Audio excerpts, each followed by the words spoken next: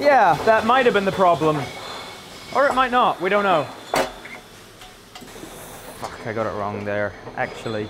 Sajand is a very special beer we've got coming out.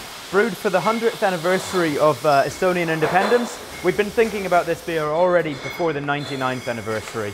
So we decided we got to honor the complex history of the country with a complex beer. And what could be more of a beer for Estonia than a rye-heavy Imperial Baltic Porter? So we've decided to age 3 different versions of this. We've got one in cognac barrels right here. It's been sitting for several months now. It's tasting fantastic. And it accentuates the dark fruit character of the Baltic Porter really nicely. It turns it all up to 11. Next up, we've got bourbon barrels. And those ones are going to temper the rye heavy nature of this Baltic Porter. They're going to tone it down, but then they're also going to add their own layers of burnt toffee, caramel, and little hints of rye as well. These cognac barrels are straight from France. The bourbon barrels are from Heaven Hill distilleries over in the States. And then finally, the third part of this beer was brewed just over a month ago. And it's a fresh batch that's aged on oak chips that have been soaked in Vanatallinn liqueur, Estonia's most famous liqueur.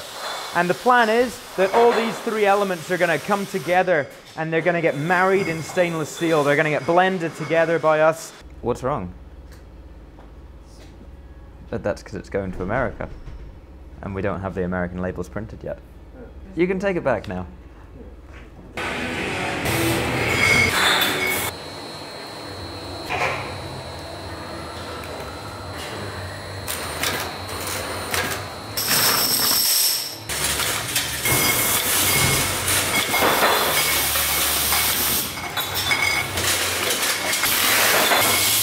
And then eventually that spicy fresh one is going to lift these 2 up as well, and they're all going to mix and mingle really nicely and kind of add their own elements while still staying true to the beer that we've envisioned for over the last year or so.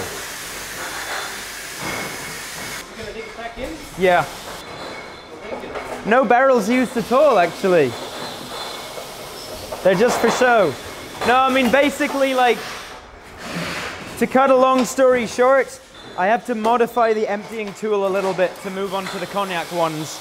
And then if I have to go back to bourbon, I have to modify it again, and then back to cognac, and it's kind of easier if I do all one type at a go.